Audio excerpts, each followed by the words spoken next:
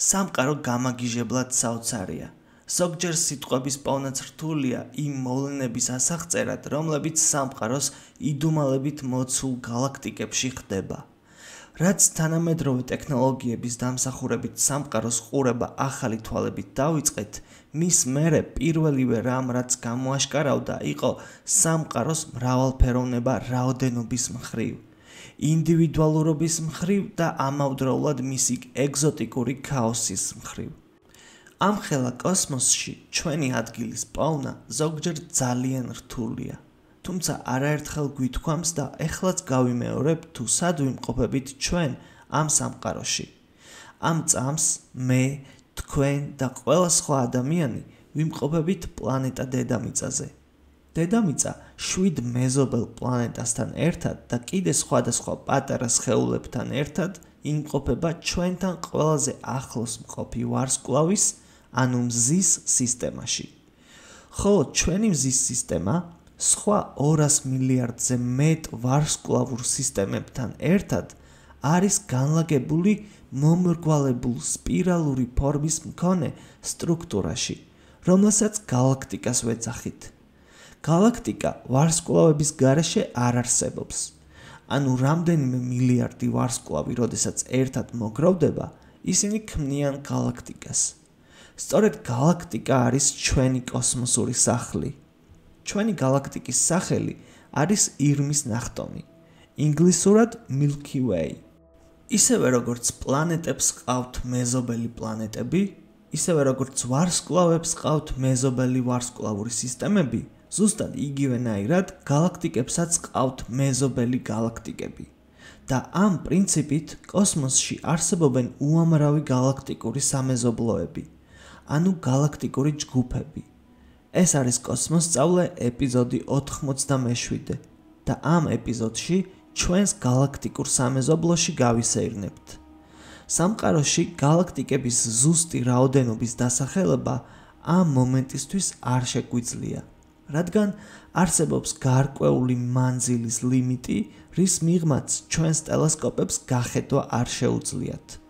თუმცა დარწმუნებით რისი თქმაც შეგვიძლია, არის მინიმალური რაოდენობა და მინიმუმ სამყაროში ტრილიონობით გალაქტიკები არსებობენ. ისინი ერთმანეთისგან განსხვავდებიან ზომით, ფორმით, მასით, აგებულებით, ანუ ყველა მათგანი ინდივიდუალურები არიან. ძირითადად გალაქტიკების ფორმა 3 კატეგორიად იყოფა: ელიფტიკური, სპირალური და არარეგულარული გალაქტიკები.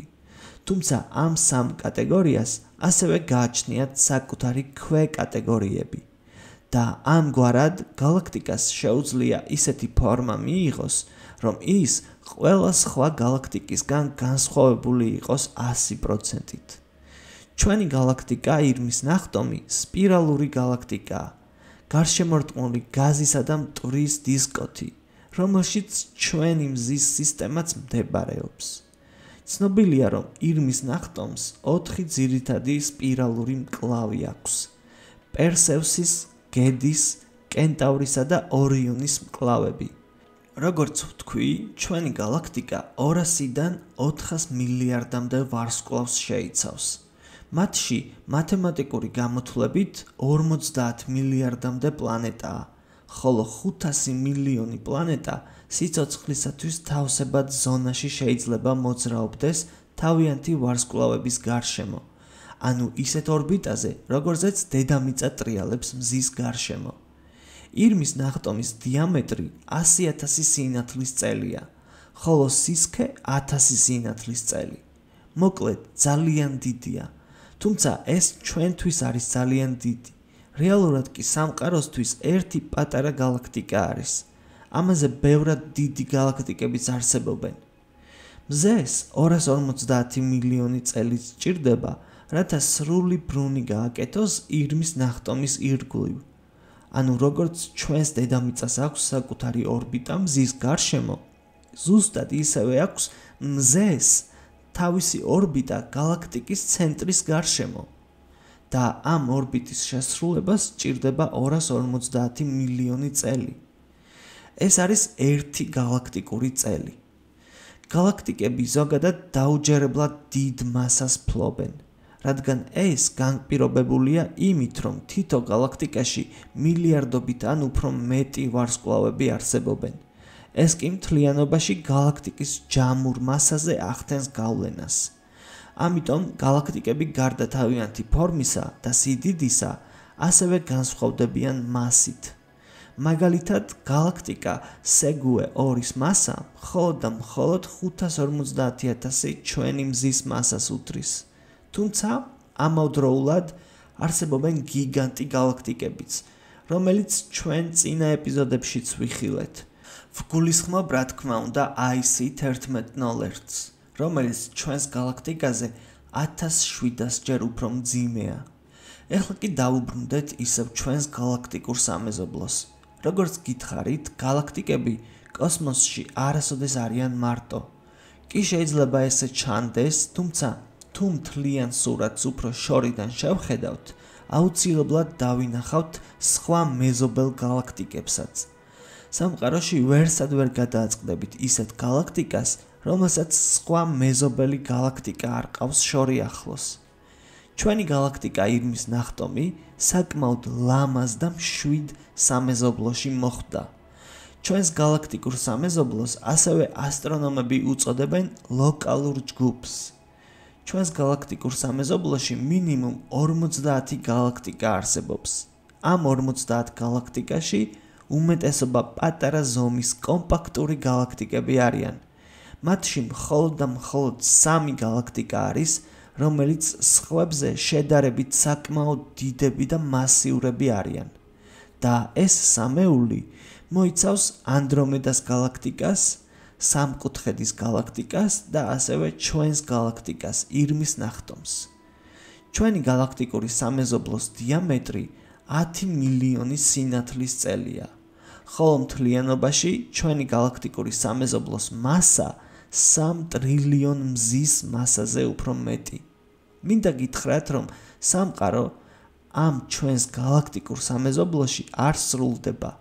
ისევე როგორც ჩვენი გალაქტიკა არის ამ სამეზობლოს ნაწილი, თვითონ ეს ჩვენი გალაქტიკური სამეზობლოც არის კიდევ უფრო დიდი გალაქტიკური გროვების ნაწილი. ამ გროვაში თავს იყრის უამრავი სხვადასხვა გალაქტიკური სამეზობლოები და ამ მთლიანობაში ერთ უზარმაზარ გალაქტიკურ კლასტერს ქმნის, რომელსაც ვირგოს სუპერკლასტერი ქვია. ძალიან საინტერესო და რაღაცნაირად უცნაურია, თუმცა როგორც ზოგიერთ პლანეტას ყავს საკუთარი თანამგზავრი, მაგალითად დედამიწის მთვარე, დაახლოებით იგივენაირად გალაქტიკებსაც ზოგჯერ საკუთარი სატელიტი გალაქტიკებიც ყავთ.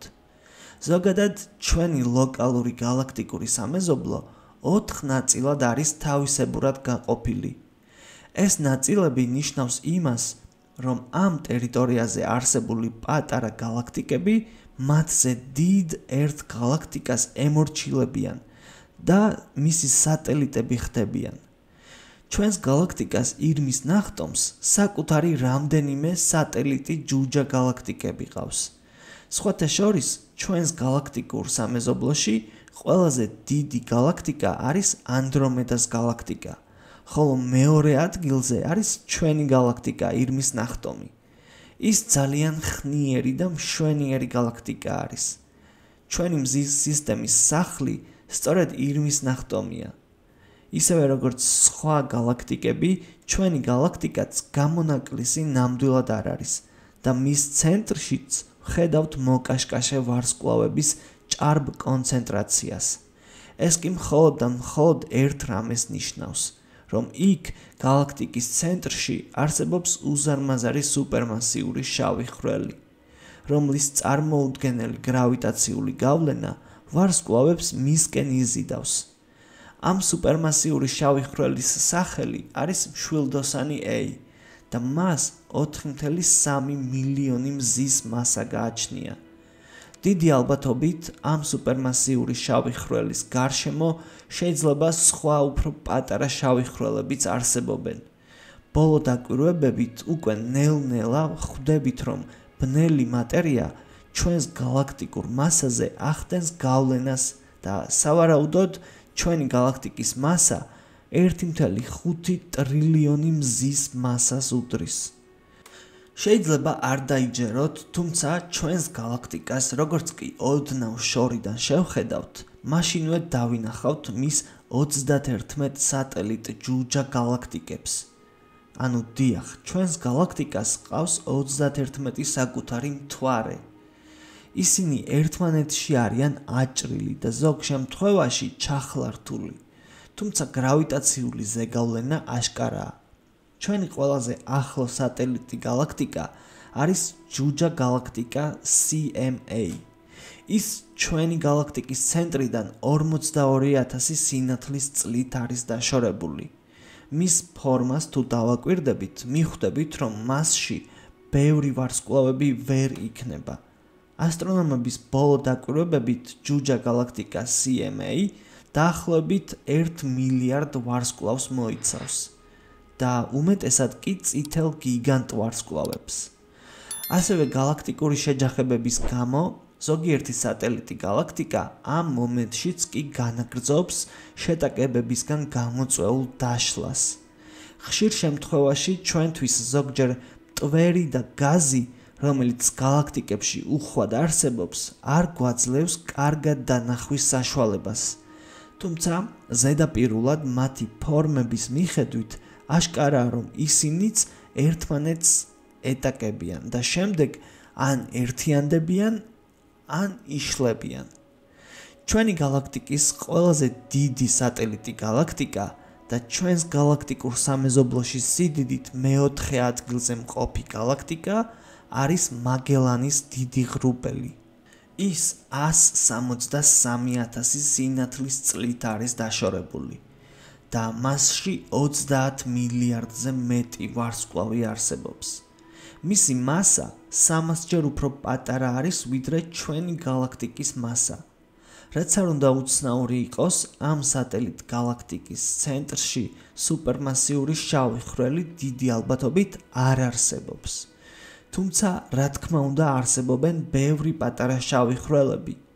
ის ფაქტი, რომ მის ცენტრში უზარმაზარი შავი ხვრელი არ არსებობს, ნიშნავს მხოლოდ ერთს, რომ ეს ჯუჯა გალაქტიკა წარსულში ესეთი არ იყო და შესაძლოა ის სხვა გალაქტიკების შეჯახებებისგან მორჩენილი ნაწილების შეერთებით წარმოიქმნა, რომელიც შემდგომ ჩვენმა გალაქტიკამ ნელ-ნელა მისკენ მოიზრიდა. მაგელანის გალაქტიკაში რამდენიმე ძალიან საინტერესო ვარსკვლავსაც ვხედავთ. მაგალითად, ერთ-ერთის სახელი არის R136A1. ჩვენგან 165,000 სინათლის წლის დაშორებით მყოფი უმძიმესი ლურჯი სუპერგიგანტი ვარსკვლავი, რომლის მასა ჩვენს მზეზე 315-ჯერ უფრო დიდია. მისი ზედაპირის ტემპერატურა 40,000 კელვინს აღწევს. სიკაშკაშე კი 8.7 მილიონჯერ უფრო მეტია, ვიდრე ჩვენი მზის. ასევე სხვათა შორის ამ სუპერგიგანტის მეზობლად შორი ახლოს არსებობს კიდევ ერთი ძალიან საინტერესო ვარსკვლავი, წითელი გიგანტი WOH G64, რომელიც მხოლოდ და მხოლოდ 25%-ით უფრო პატარა დიამეტრს ფლობს, ვიდრე სამყაროს ყველაზე დიდი ვარსკვლავი, სტივენსონ 218. ამ საოცარი ვარსკვლავის მონაცემების მიხედვით თუ ვიმსჯელებთ, ის უკვე იმყოფება მის ფინალურ სტადიაში და ნებისმიერ მომენტში შეიძლება სუპერნოვა დაფეთქდეს. როცა იმის ნახტომის სატელიტ გალაქტიკებზე ვსაუბრობთ, შეუძლებელია არ აღვნიშნოთ ვირგოს ვარსკვლავური ნაკადი. ეს ნაკადიც სწორედ ძალიან დიდი ხნის წინ მომხდარი შეტაკების შედეგია. მეცნიერების ვარაუდით, ჩვენმა გალაქტიკამ რამდენიმე სხვა გალაქტიკა უფრო გაცილებით პატარები მთლიანად შემოიერთა. ვირგოს ნაკადიც სწორედ ერთ-ერთი მათგანია. თუ ჩვენი სამეზობლოს მეორე მხარეს გავიხედავთ, დავინახავთ დიდებულ ანდრომედას გალაქტიკას, რომელსაც თავისი სატელიტი გალაქტიკები ყავს გარშემო შემოხვეული. ანდრომედას გალაქტიკა ჩვენგან 2.5 მილიონი სინათლის წლით არის დაშორებული. წარმოუდგენლად შორს არის, თუმცა ამავდროულად კოსმოსური სიდიდის სკალით ძალიან ახლოს. ანდრომედას დიამეტრი 220,000 სინათლის წელია და ის მოიცავს 1 ტრილიონზე მეტ ვარსკვლავს. ანდრომედას მთლიანობაში დაახლოებით 1,5 ტრილიონი მზის მასა უნდა ჰქონდეს და რაც არ უნდა გასაკვირი იყოს, მასით ჩვენი გალაქტიკა ანდრომედას გალაქტიკას არ ჩამოუვარდება, იმიტომ რომ ანდრომედას გალაქტიკაში ვარსკვლავების უმეტესობა ნაკლებად მასიურები არიან და ჩვენს გალაქტიკაში კი ძალიან ბევრი მასიური ვარსკვლავია. ანდრომედას გალაქტიკა ერთ-ერთი გამოკვეთილი ობიექტია ღამის ცაზე. დაკვირვებული თვალით მისი დანახვა შეუიარაღებლადაც შეიძლება. ისიც ჩვენსავით სპირალური გალაქტიკა არის და ანდრომედას ცენტრშიც არსებობს ძალიან დიდი სუპერმასიური შავი ხვრელი. გარდა ამისა, დღეს უკვე ისიც ვიცით, რომ ანდრომედას ესეთი სიდიდე გამოწვეულია იმით, რომ წარსულში მასაც მოუწია სხვა პატარა გალაქტიკებთან შეტაკება და ყველა მათგანი შემოიერთა. ხოლო ზოგმა გადარჩენა მოვახერხა და დღეს ისინი ანდრომედას სატელიტები არიან. როგორც გითხარით, მესამე ყველაზე დიდი გალაქტიკა ჩვენს სამეზობლოში არის სამკუთხედის გალაქტიკა. მისი დიამეტრი მხოლოდ 50,000 სინათლის წელია და ჩვენგან დაშორებულია მაქსიმუმ 3 მილიონი სინათლის წლით. ამ გალაქტიკას სატელიტი გალაქტიკები არ გააჩნია, თუმცა გააჩნია მრავალი ნისლეულები და ეგრეთ წოდებული ვარსკვლავური ფაბრიკები, სადაც ვარსკვლავები გამუდმებით იბადებიან. გარდა ამისა, ახლად დაბადებული ვარსკვლავები ერთმანეთთან კომპაქტურად და მჭიდროდ ახლო დისტანციებზე არიან განლაგებულნი. მინდა აღვნიშნო, რომ ჩვენს გალაქტიკურ სამეზობლოში სხვა ჯუჯა პატარა ზომის გალაქტიკებიც არსებობენ. ანუ არც ერთ სხვა გალაქტიკაზე არ არიან გრავიტაციულად მიბმული. და ესეთი არის ზუსტად IC10. როგორც ხედავთ, ის ჩვენს სამეზობლოში არსებობს და გარშემო სიახლოვეს არც ერთი გალაქტიკა არ ყავს. ჩვენ სულ რაღაც რამდენიმე წელია, რაც კოსმოლოგიის ახალ საფეხურზე გადავედით და ეს ყველაფერი, რაც ვიხილეთ, არის ბოლო უახლესი აღმოჩენები. და მინდა გითხრათ, რომ ჯერ კიდევ ძალიან ბევრი რამე გვაქვს გასარკვევი და შესასწავლი. ჩვენს გალაქტიკაზეც, ლოკალურ ჯგუფზეც და ასევე მთლიანად სამყაროზეც. როგორც ხედავთ, არც მარტოები არ ვართ და არც უნიკალურები არ ვართ. ჩვენს გარშემო კოსმოსის უზარმაზარ ოკეანეში გალაქტიკები თითქოს პატარა კუნძულებივით არიან მიმოფანტული და ესე ჯგუფ-ჯგუფად არიან განლაგებული წარმოუდგენლად დიდ დისტანციებზე. დიდი მადლობა, რომ იყავით ჩემთან ერთად. თუ მოგეწონათ ეს ვიდეო, გთხოვთ დაალაიქოთ და კომენტარის სახით თქვენი აზრიც დამიტოვოთ. ვისაც არხი არ გაქვთ გამოწერილი, გამოიწერეთ, რათა არ გამოტოვოთ შემდეგი საინტერესო ეპიზოდები. მომავალ შეხვედრამდე, დროებით.